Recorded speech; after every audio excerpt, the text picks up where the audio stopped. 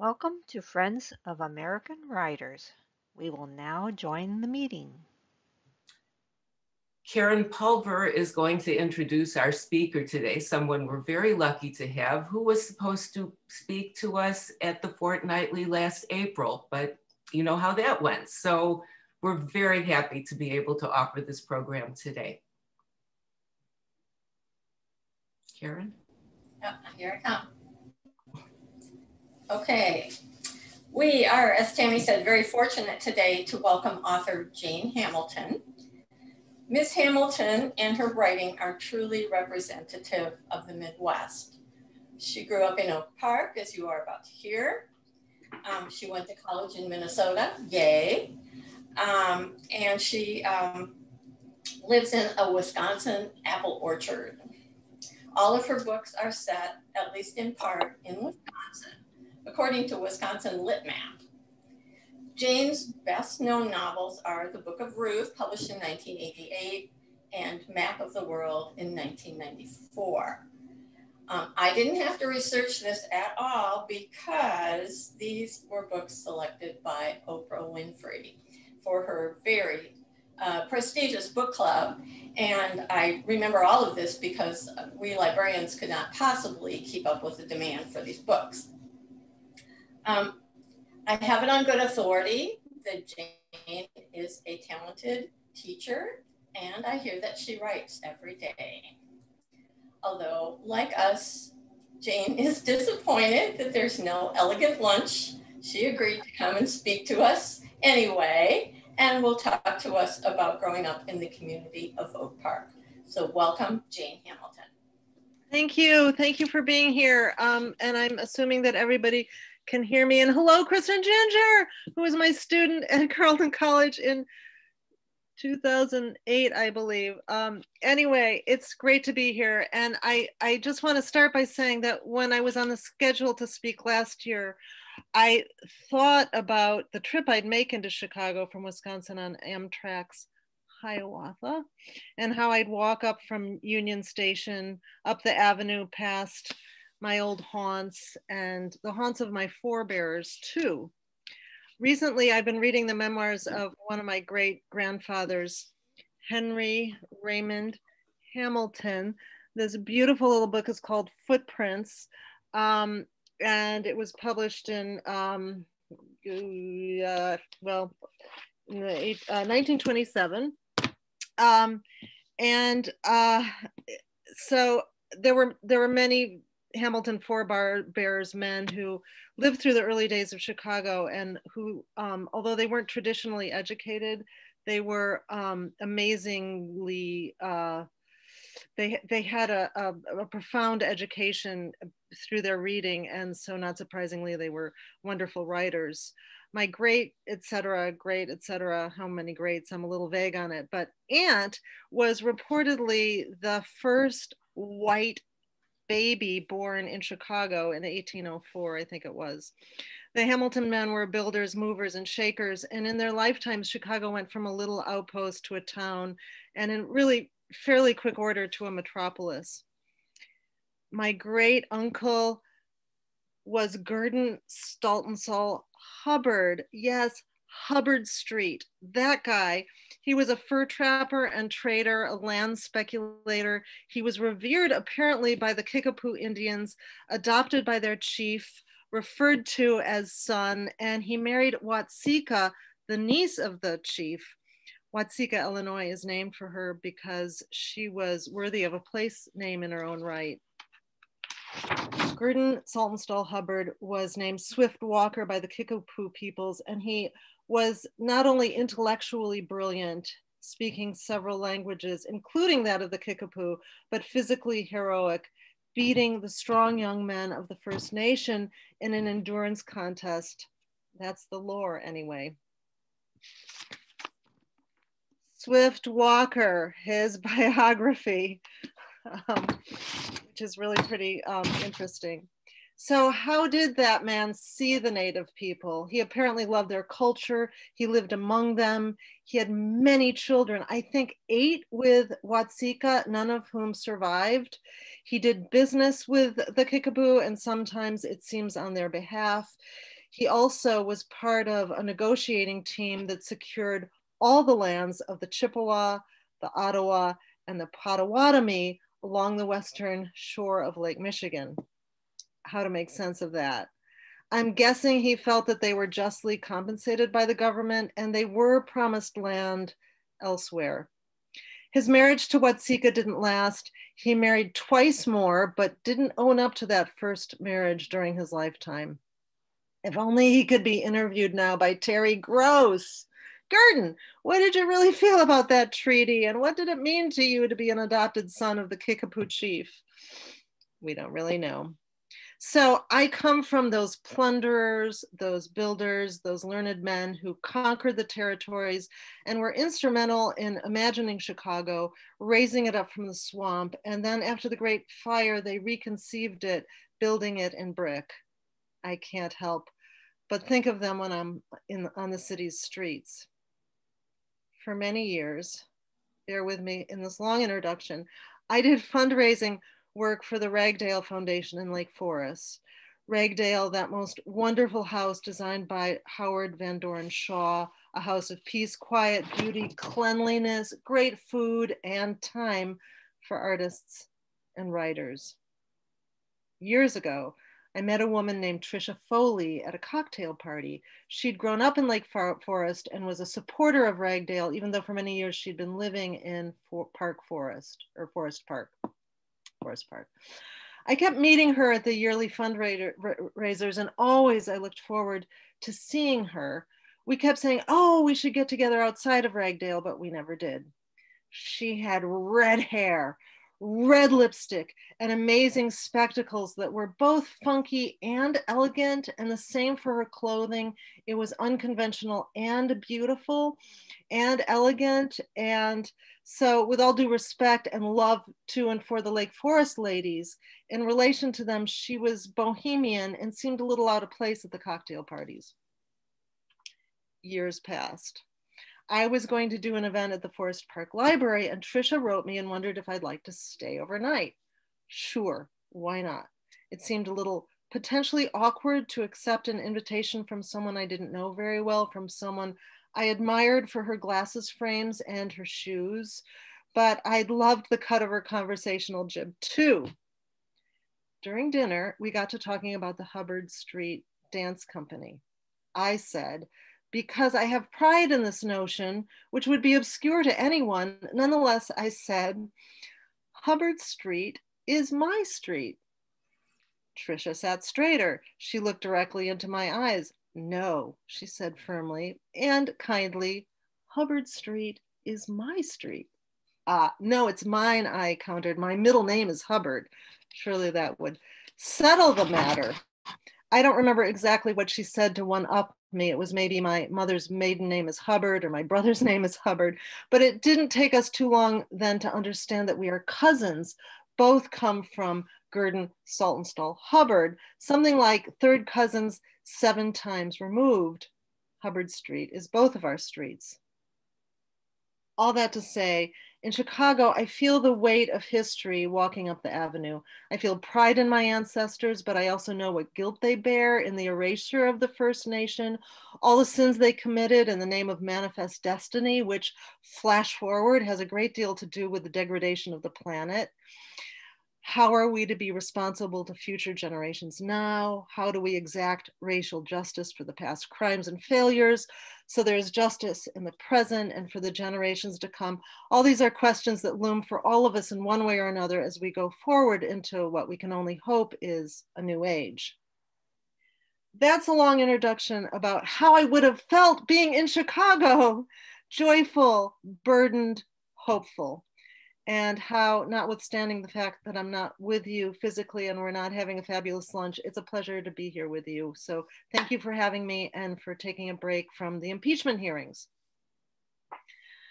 Moving forward on my timeline from the Windy City to Oak Park, no doubt all of you know what Oak Park is famous for. In addition to Frank Lloyd Wright, Ernest Hemingway, and Roy Kroc, there is for me most notably Carol Shields. Although comparison is odious, give me Carol Shields any day over Hemingway.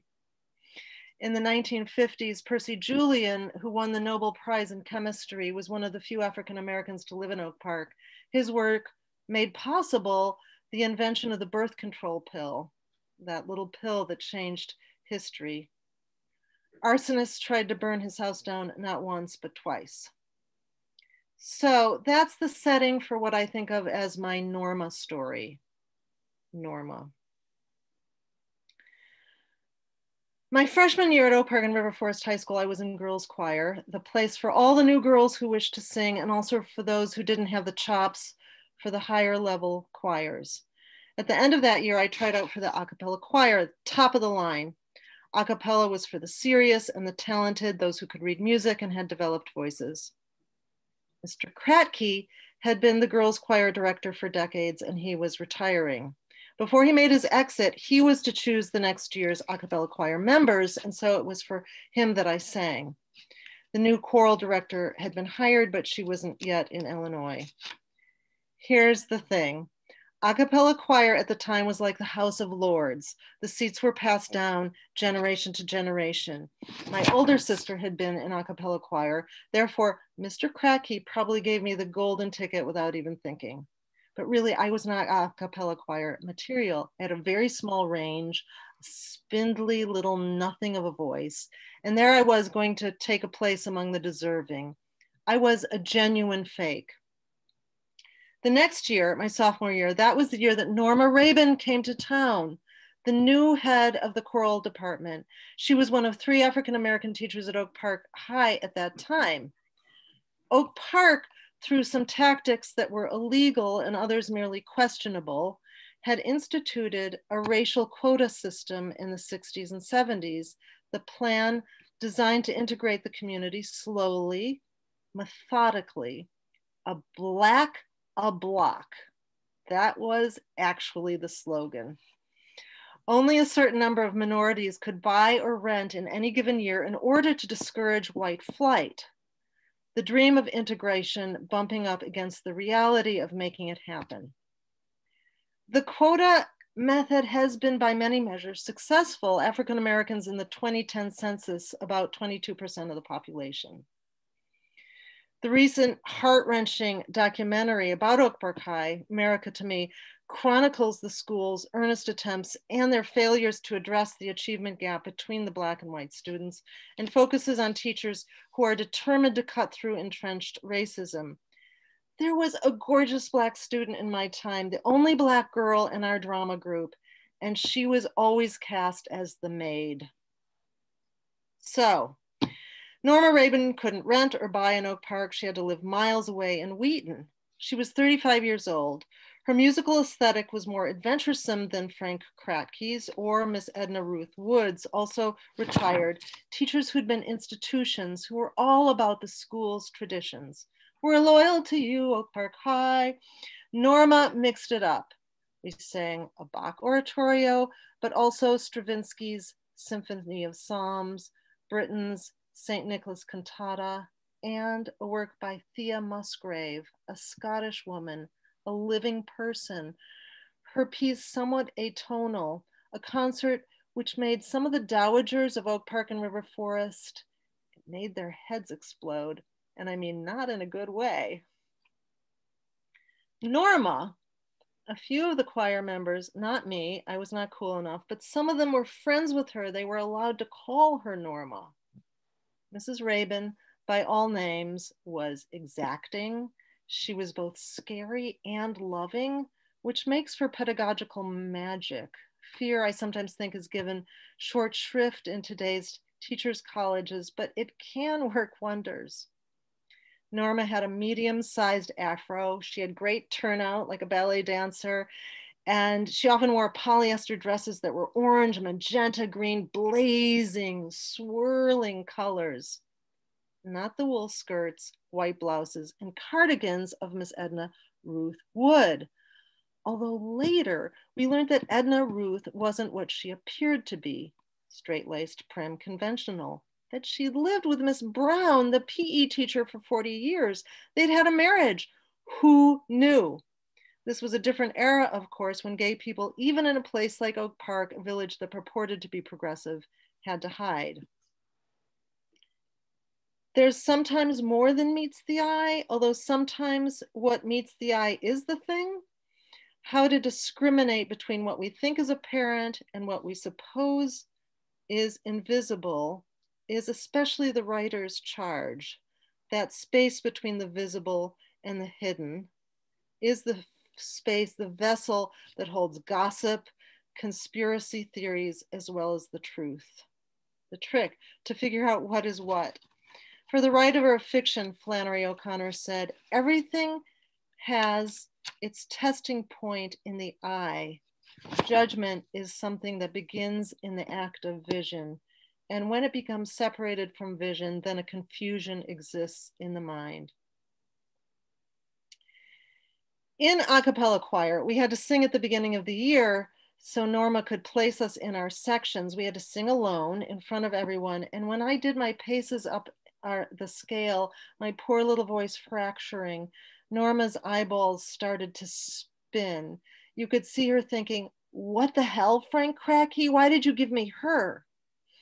Aside from a few humiliations, though, seventh period was the best period of the day. Everyone raising their voices together to make beauty and meaning, to be in the presence of beauty with Norma, guided by Norma, none of it possible without Norma. We sang in German and French and Hebrew. She made us really speak the language, articulate the words. She demanded we understand them, understand the feeling behind them. There was a boy named Felix Werman in my class who grew up to be a professional cellist. And when he was in his 50s, he bought a gas station in Albuquerque where he lived. In that gas station, he created the Church of Beethoven. Every Sunday, top-notch people performed string quartets of Beethoven, Brahms, Mozart, Bach, and contemporary music too. He said it wasn't the theology he liked, it was the ecstasy of the music and the warmth of the parishioners enjoying it together. Werman said he founded the church to help people find spirituality through culture.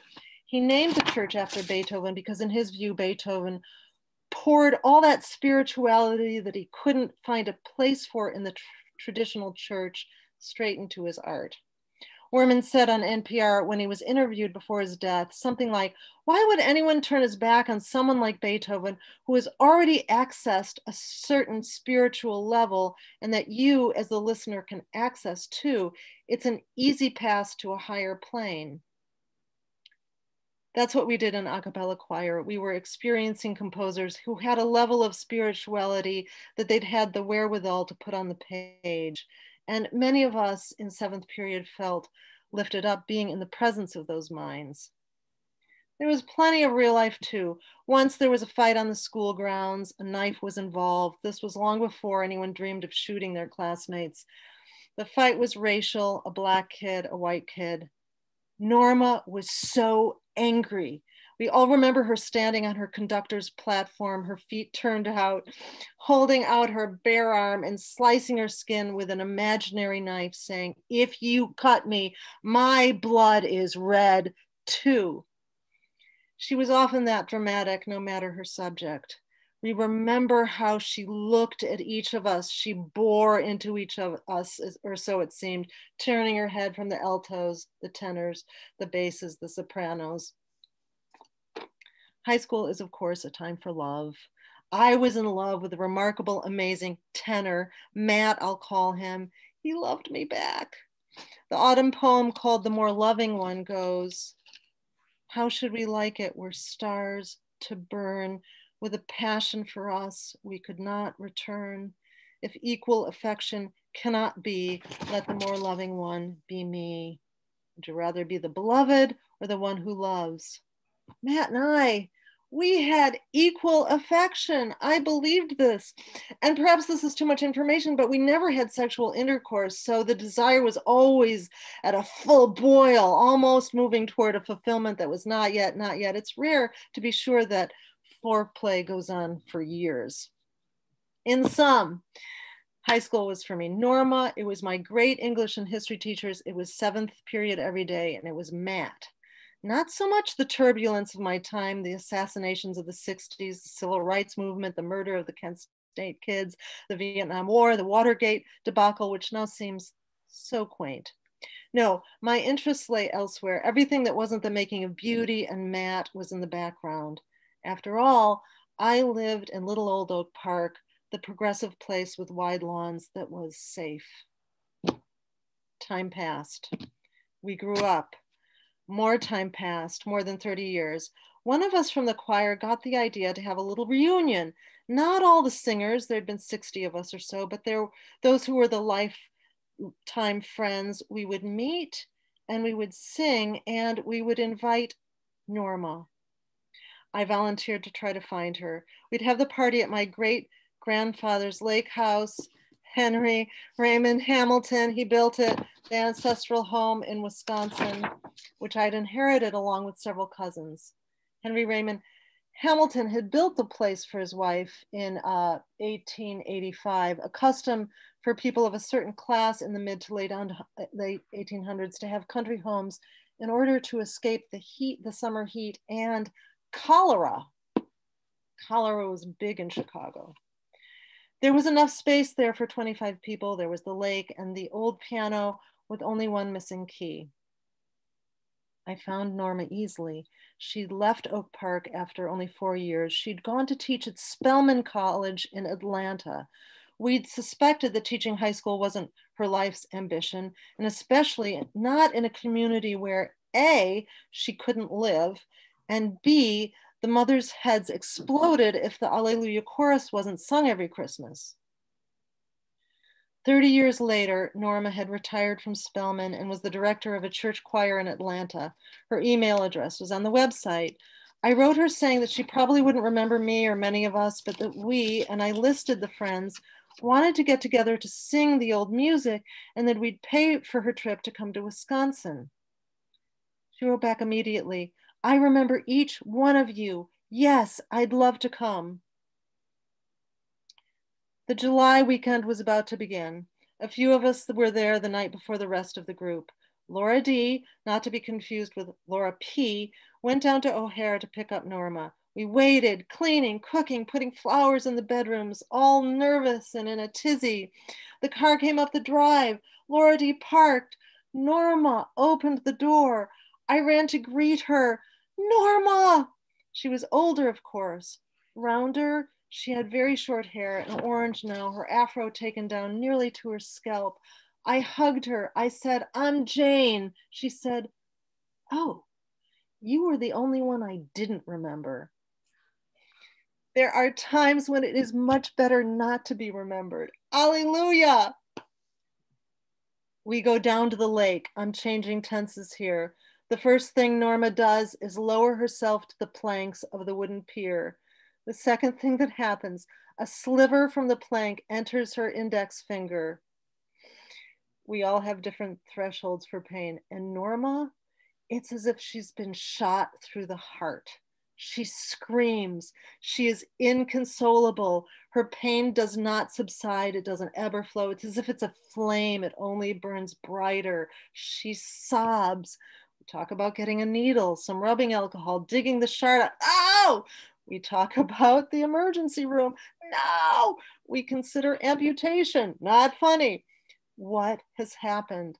Norma has become our child. Gradually, we're able to talk her off the ledge. We are allowed to apply some Neosporin and a Band-Aid.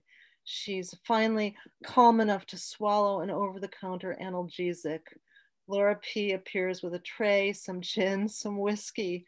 The crisis in its intense phase seems to have passed. Dinner ensues. During the course of the weekend, Norma shows her bandaged finger to every new guest, holding up her hand saying, my finger. The whole situation is peculiar and unnerving, and we think funny and tender. It's something we could never have imagined during 7th period back in 1973. When we gather in the living room, when we start to sing, then Norma becomes the old Norma. She is stern. She is unyielding. She says, altos, if you're flat the next time on that F sharp, I am going to kill you.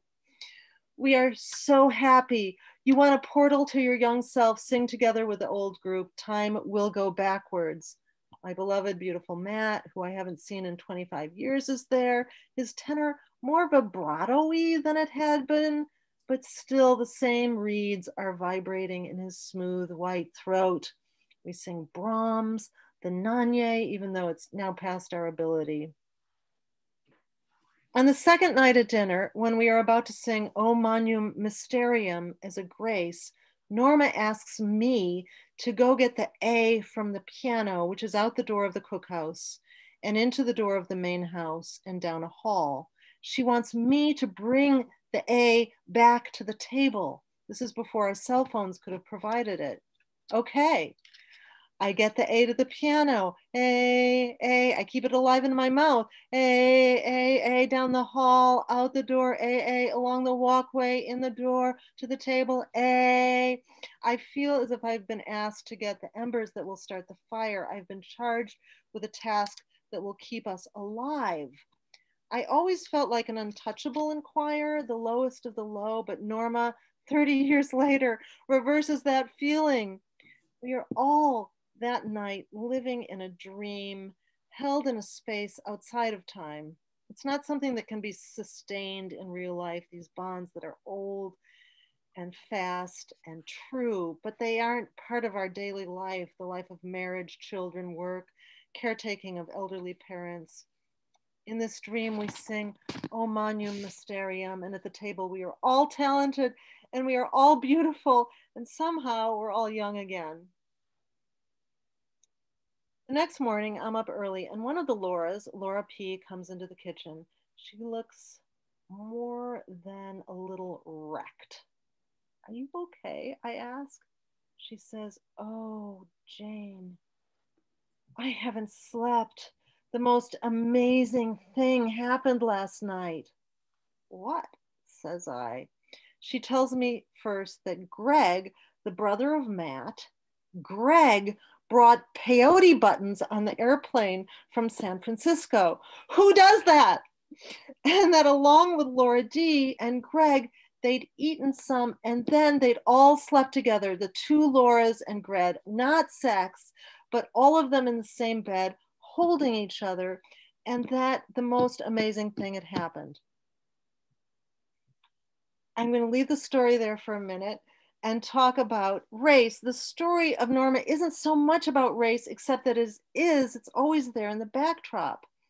My question is, how do I tell this story now? If I'm telling it as I'm telling it, Norma is not fully realized. It's about how she affected all of us students, all of us white kids. As much as we thought we weren't seeing race, as much as for us the Norma experience seemed to transcend race, engaged as we were in the intense work of making music, I don't know that we can ever erase it from our consciousness. Should we or shouldn't we try to erase it?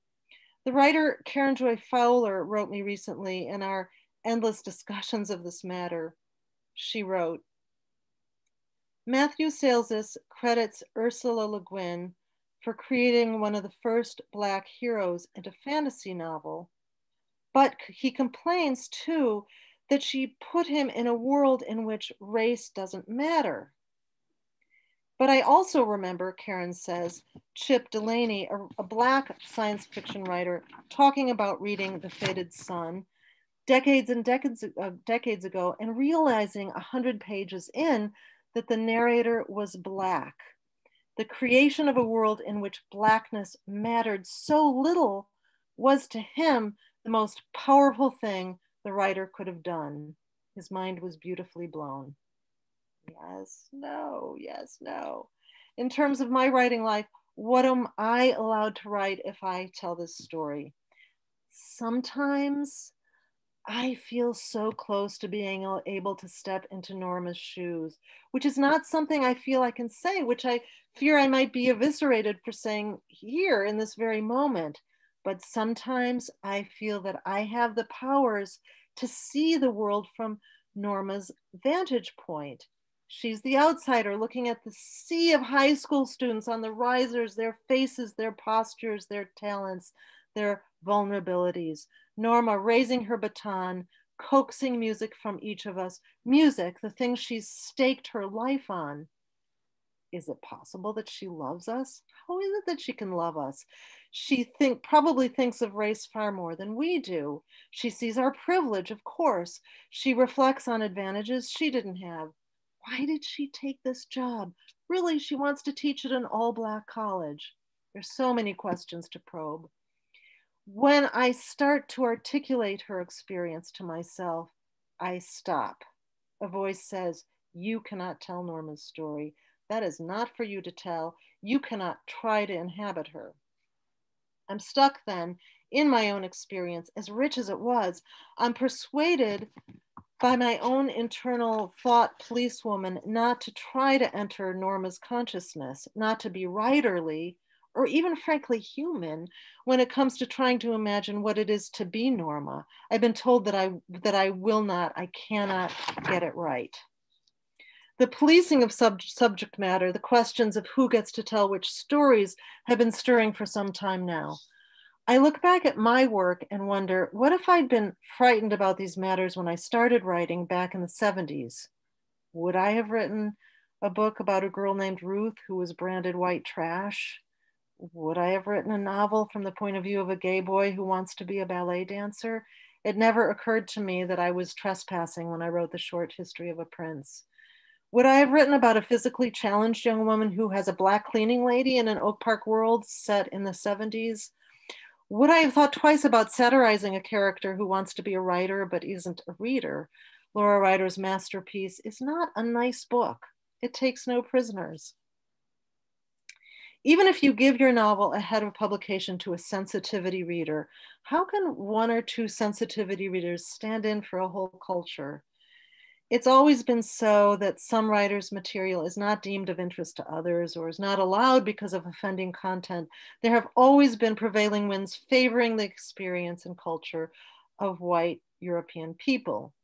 The winds are changing, and it's been a long, long time in coming, and it's high time. Alleluia. And there is this for me personally. I am of an age to look back on my career and see that if I were writing now, that career using my material would not be possible. My material is my material. It's what I have to work with. And to some degree, I cannot go beyond its limits by virtue of my portion of talent. And also now because the culture says there are places I must not venture. The question for anyone writing now, how do we use our material? How do we tell our stories with sensitivity and truthfulness, and at the same time remain free as we go about the business of creation, of making something from nothing? Here's what Willa Cather said about material. When a writer once begins to work with his own material, he realizes that no matter what his literary excursions may have been, he's been working with it from the beginning by living it. The material seems to be there of itself, already molded. In working with this material, he finds that he need have little to do with literary devices. He comes to depend more and more on something else. The thought by which our feet find the road home on a dark night, accounting of themselves for roots and stones which he had never noticed by day. About the essential matter of his story, he cannot argue this way or that. He has seen it, has been enlightened about it in flashes that are as unreasoning, often as unreasonable as life itself. The material, Cather says, seems to be there of itself already molded.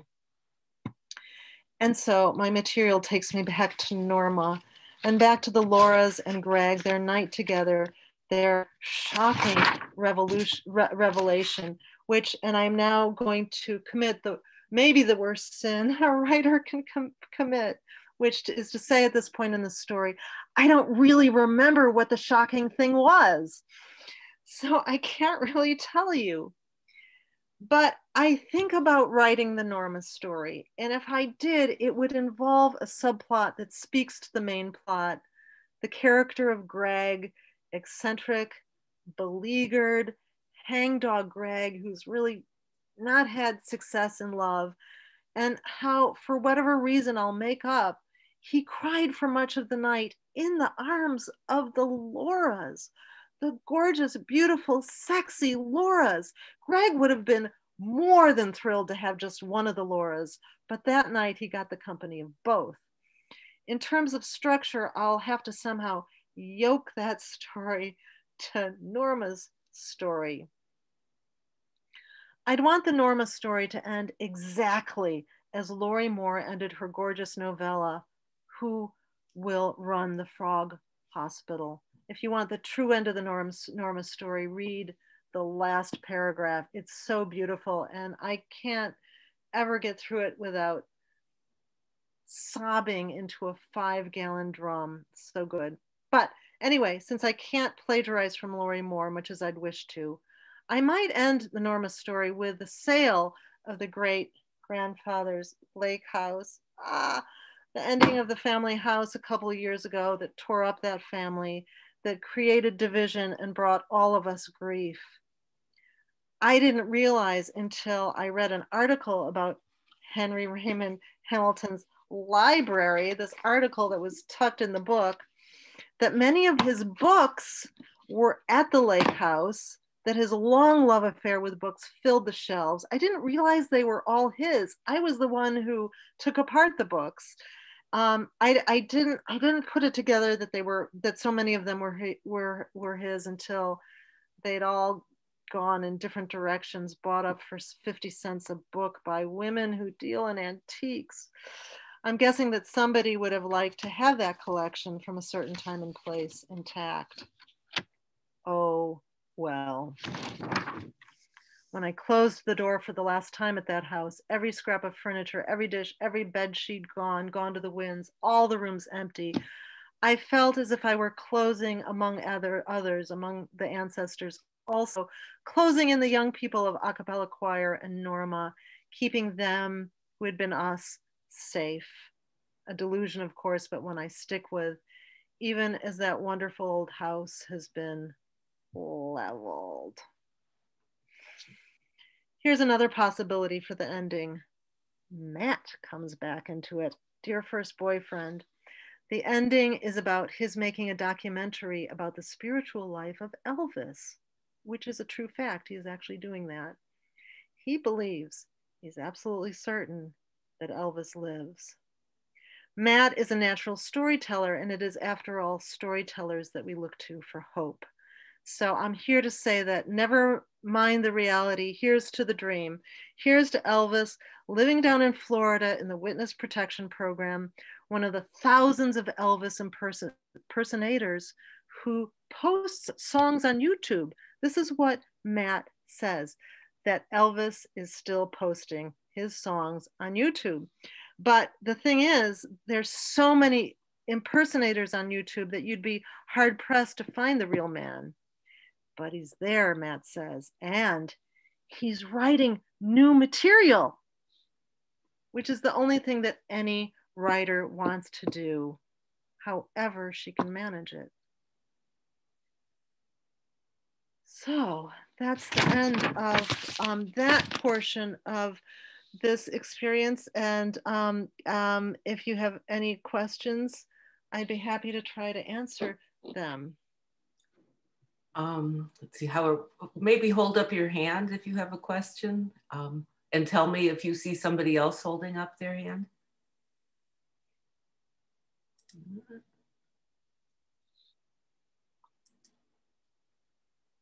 Well, I have to say that your oral storytelling is as captivating as your writing. That's not always the case, but thank you. I mean, that Norma story is, there's certain things in life that kind of feel like they come packaged ultimately as an intact story. And after our Norma Palooza, the whole thing was kind of there. It was just such a powerful experience. And also, just back to Willa Cather, she said that the purpose of art was to recreate or to remember being young.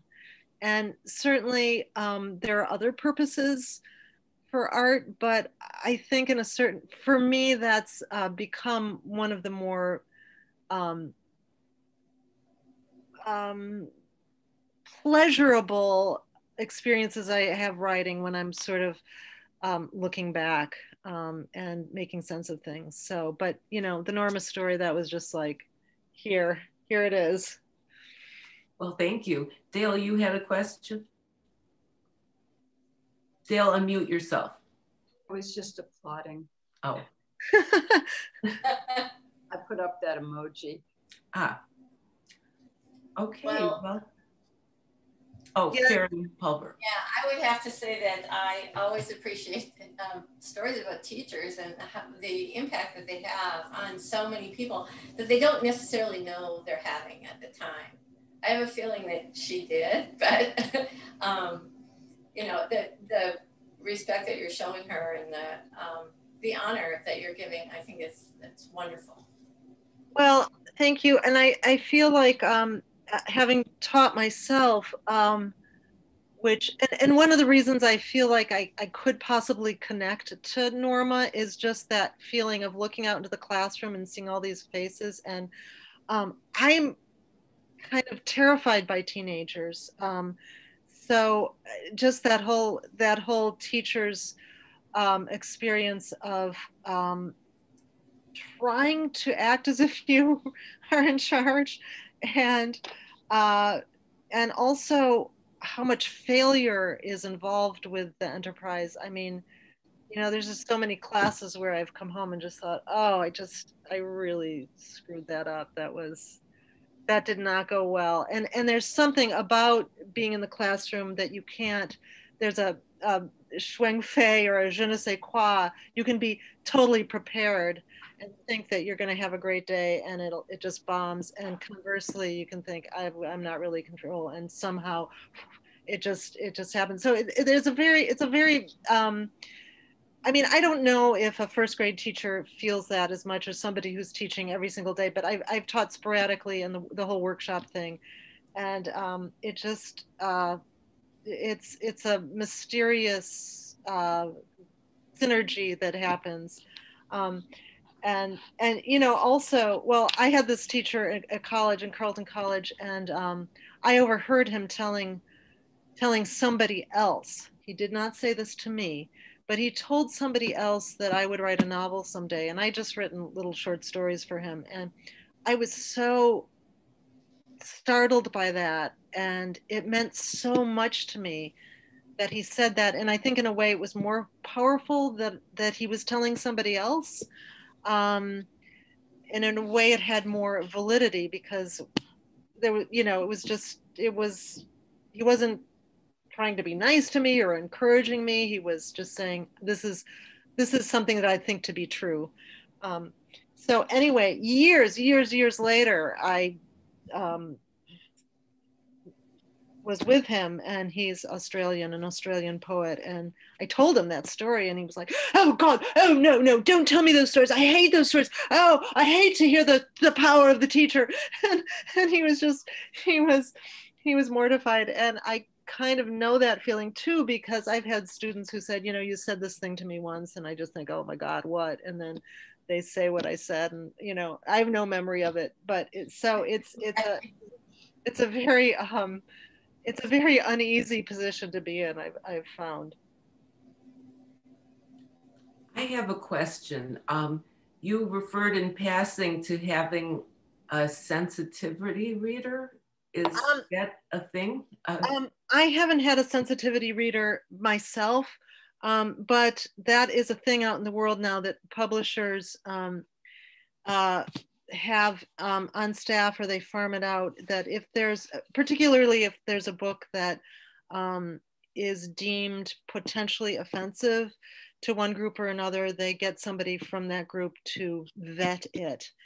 You know, I'm an old person, so it sounds kind of ridiculous to me and not always successful.